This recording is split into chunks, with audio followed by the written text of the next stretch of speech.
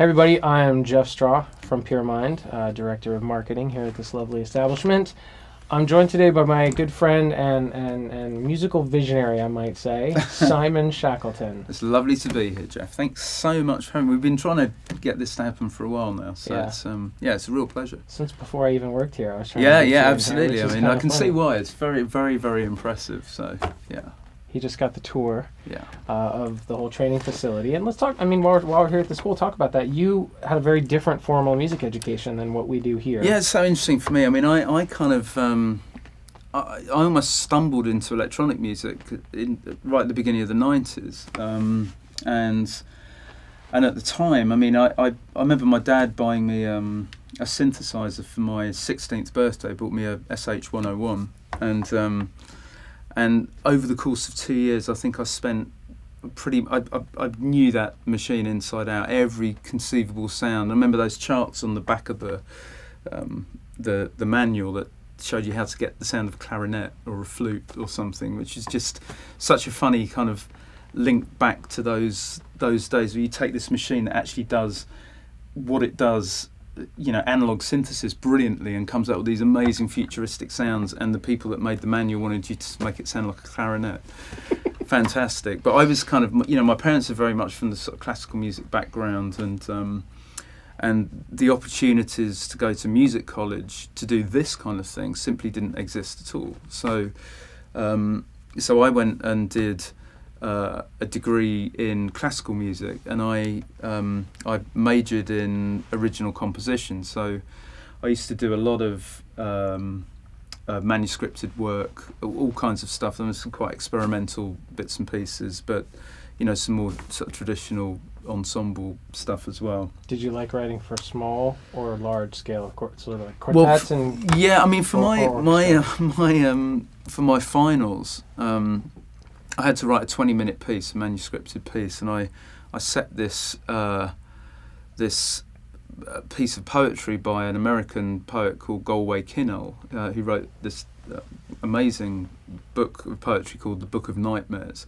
And I kind of set this. It ended up being a kind of, you know, in 7 different acts. But I had a string quartet, I had a choir, I had a narrator, I had a bunch of people playing synthesizers, I had some car parts, and I had some actors who were out front. You know, car parts were used as musical instruments, and all this stuff was notated on this massive score, and I was there kind of conducting it and bringing it all together. So it was a really interesting project, and it was almost the beginnings of tying those two worlds together. But I was also at the time I'd begun to DJ, and it was really acid house that kind of flicked the switch into proper electronic music. And then from then on, I kind of went on a mission with, you know, really early Ataris. I mean, I worked off an Atari for 3 or 4 years. Nice.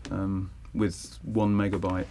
That was what came as standard. It was a one meg, and you booted it up off a 5 1/4 inch floppy. Mm-hmm. So you had the Atari 800, right? Basically, yeah. So all you could do is you could send out tiny little pulses, MIDI triggers, and that was it. Just exactly like today. Yeah, I mean, come on. When did it get so easy? Seriously. I mean, I can carry my whole studio on a laptop now, and it's and you know, to fast forward to kind of today, and we were talking earlier about, you know, your DJ sets now. You don't even, obviously we both come from the vinyl era.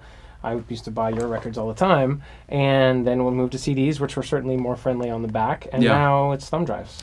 Well, they've been an amazing transformation. I mean, the CD thing was at the time it felt like an incredible progress from vinyl, just in terms of what you could take with you.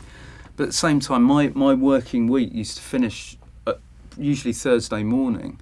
It was Thursday, I'd start burning CDs for the weekend, and I'd get all my music together, and I'd do edits of stuff. And so every week I was throwing stuff out of the CD wallet, and just huge thing. Right. And it all became actually very unwieldy. And you know, the CDs, the optical drives were quite prone to getting dust and dirt, and they jam up, and you know, dust in places like the desert. You know, that's Burning Man is a great example. I mean, I've done sets there where I've been playing in the middle of a dust storm with CDs, and I've had the sound camp I was playing at had 4 different CDJs, and what they'd have they'd have each one in bits whilst I was playing on one that they just fixed, and there was this kind of rotation of you might get 2 tunes out of it, and then it would just break down, and someone would come out with the air dusters and try to put it back together again, and it's just ridiculous.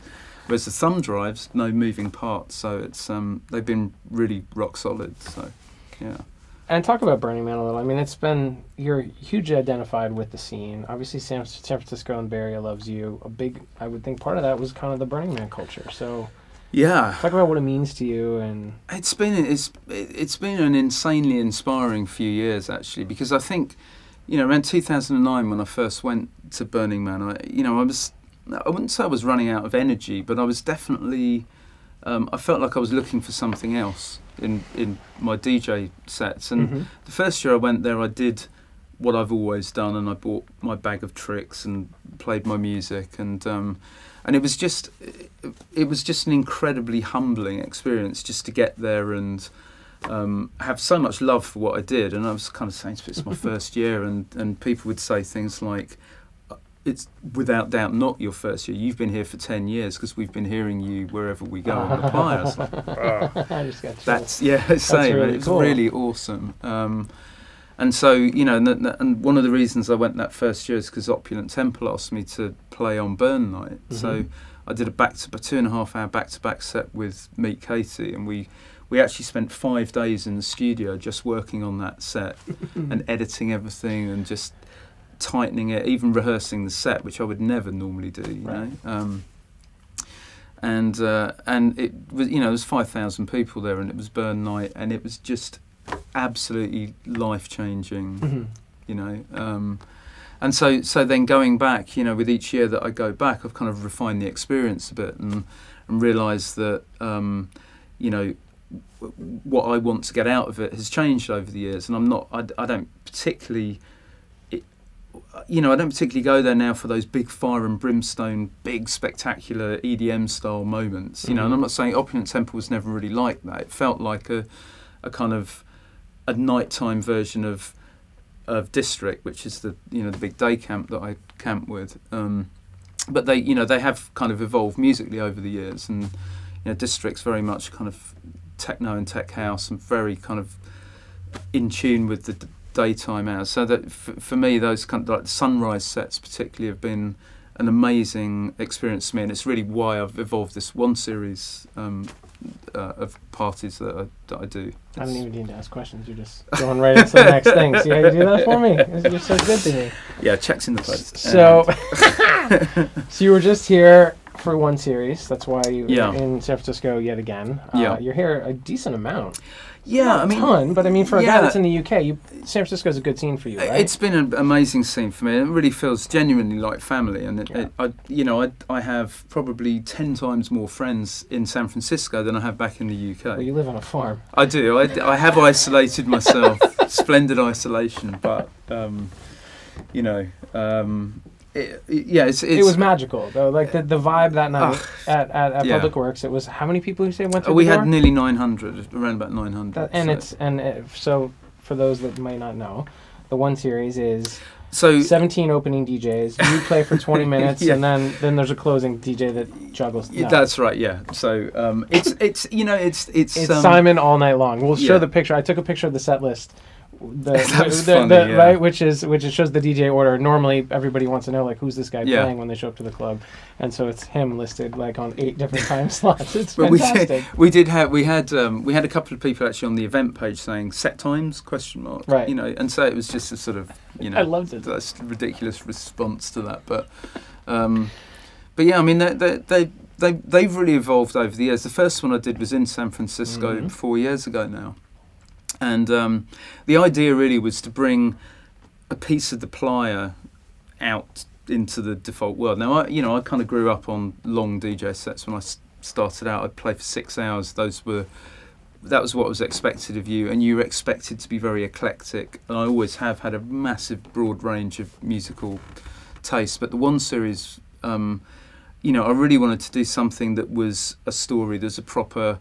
It's like writing a novel as opposed to a short story. So you really do, you contain that storyline from beginning to end. And you can, I think when you start looking at looking at a night like that, I mean, it makes perfect sense, right? If you know, you go out and you go into a club for 4 or 5 hours, you want regardless of who's DJing, you want an arc that makes some kind of sense. What you probably don't want is you don't want to be standing there for 95, 100 minutes while someone's playing a trap set, and you know, you're by the bar kind of, you know, trying to fix an extra set of earplugs in, waiting for whoever the deep house DJ is to come on next, or whatever it might be. But you know, there've been so many occasions where, or this ride that so many guys give you, which is just the drop of the track and then down, and then the next one, and then it goes a little higher. Well, yeah, exactly. It's kind of manic. Well, a lot of guys. The point is like brick wall limiting, to take it back to a production thing, isn't it? But you know, if you just slam everything into a brick wall and all the dynamic range is lost, then all of the subtlety and the energy ends up being lost. So what can you then throw at the wall? Well, you can try and find a bigger sound. And that's what's happened. When you look at things like dubstep, for example, that's exactly what's happened with that. It happened with house music, where house music ended up becoming gabba, you know, going way, way back, because people had to experiment with the extremes, and they have to find like where that brick wall, literally where you hit it. And it's really once you've hit that point, and you kind of look back and you say, well, actually, you know, at the end of the day, this is about music, and it's about grooves, and then maybe people start looking at how they can bring a bit more soul into things, because it really, at the end of the day, it's like you slamming something into a brick wall it's a one-trick pony, and and it gets old very quickly. And it's the same with DJing. It's the same with long sets. You know, you have an opportunity to really experiment, you know, and really take it out there. So you talked about Mark, or Meet Katie, right? Yeah. And who's I also dearly love, and you've probably collaborated with him more than any one person. Is that fair to say? Yeah. Right, you guys have done tracks together for a long, long, long time. Yeah. Not as much lately. No, funnily enough, I mean, I spoke to him. I was speaking to him just last week, just before I came out here, and we haven't really spoken much in a year and a half. We've both been very much just doing our own thing, and you know, we were just talking about looking to the future next year, and possibly doing something that comes back to that kind of ethos of you know, sharing things a bit and having a bit of a partnership and doing a few collaborations. I know I'm not alone. Yeah. Right. So talk about how that's different than you sitting down to write a Simon Shackleton track. Just collaboration in general, like even genres aside, like you being the sole driver versus like you and Mark. Yeah. How's your approach different? The collaborations are always really interesting with Mark, because we both come at things from quite a different point of view. I've always been I've been quite technical in my production. I'm quite geeky about it. I've always liked to get into the zeros and ones on the production side, you know, and actually, Mark's always been more of a vibe creator, you know. So he's a, you know, I'm getting into the sonic properties of a hi-hat sound, and he's thinking more about, well, are people going to dance to it, you know. So you know, we're actually able to, he's able to kind of stop me getting too geeky with the sound, and I'm able to bring him more into the production process. So, you know, and we've done tracks in 6 hours from start to finish pretty much, and then I've kind of gone away and had a secret tinker for a day just to get the hi-hat sounds right. But, you know, don't tell anyone. But, you hear that, Meet Katie?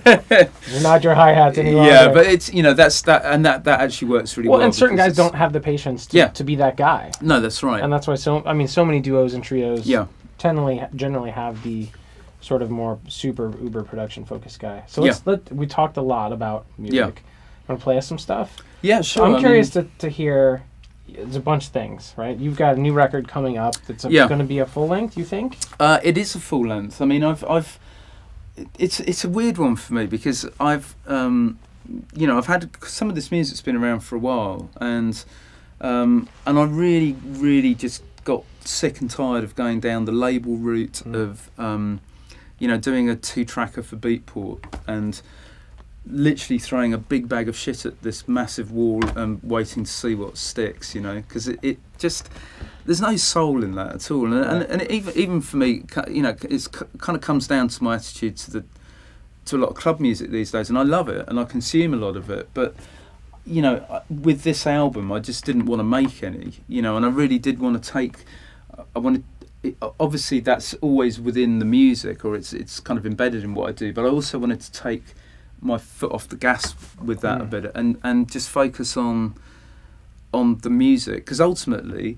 you know, it doesn't matter, you can have all of the tools in the world and all of the high tech in the world, or you can have, you know, a pencil and a rubber and a microphone, but ultimately what it comes down to is, you know, a good idea is a good idea, and I think people forget that a lot when they're getting, you know, very wrapped up in what's the newest plugin, what's the newest technique and style and whatever. I mean, you ultimately, people have never once listened to one of my tracks on the dance floor and come up to me and said, you know what, I really love that track, but that clap sound, really? What were you thinking? So, you know, I just prefer to focus on the music side of the piece. So, yeah.